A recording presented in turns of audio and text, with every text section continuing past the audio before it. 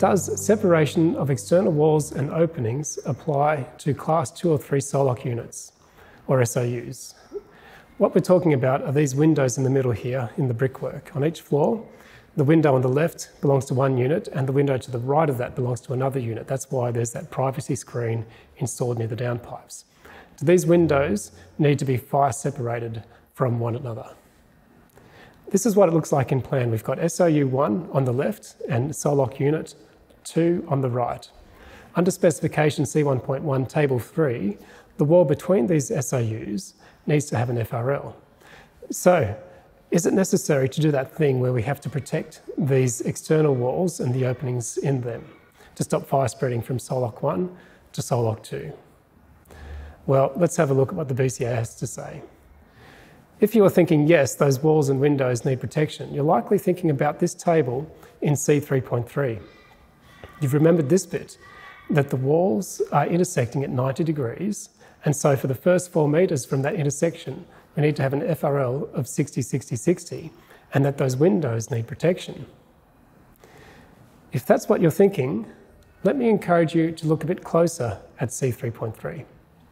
C3.3 is about separation of external walls and associated openings in different fire compartments which are separated by a firewall. So this provision only applies to fire compartments separated by a firewall, nothing else. These are defined terms, so let's have a look at their meanings. In the deemed to satisfy provisions, a fire compartment is that part of a building separated from the rest by a firewall, and a firewall is a wall with an appropriate resistance to the spread of fire that does the job of making fire compartments within a story.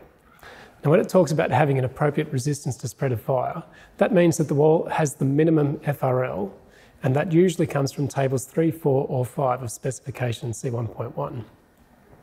This wall, highlighted in red between the 2 SOLOC units, is not a firewall.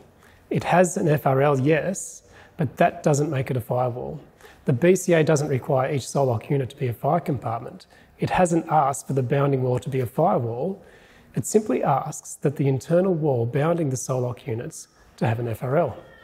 And as you can see by the highlighted areas in this table, the bounding wall needs to be 90-90-90 if it's load-bearing, or -60-60 if it's a non-load-bearing wall.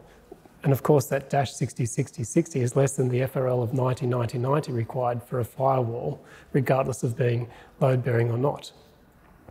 The SOLOC units aren't fire compartments, so it follows that these windows do not need to be protected from one another at the same story. Some of you may be wondering, so when does C3.3 apply? Well, it applies whenever the BCA does require fire compartments in a firewall.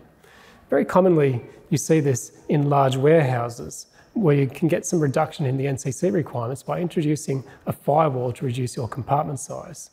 Very often this will be done to keep the type of construction at type C on account of the maximum fire compartment sizes given in table C2.2.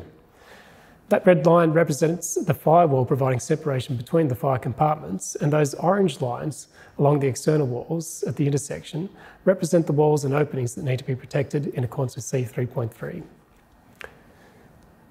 But in the case of your Class 2 and 3 SOLOC units, these aren't fire compartments, and so the external walls and openings on the same story do not need protection under deemed to satisfy provisions of the BCA.